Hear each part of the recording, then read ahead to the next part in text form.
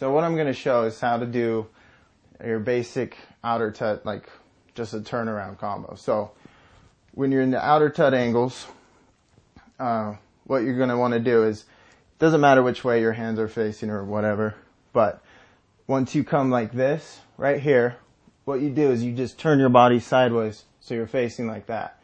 And then what you're going to just do is switch the positions of your hands.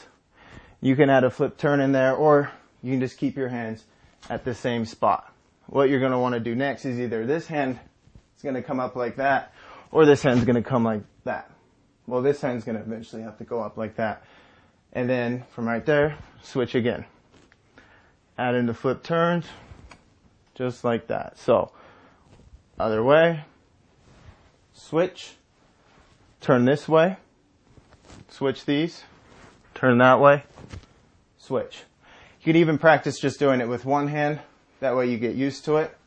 Come like this, come like that.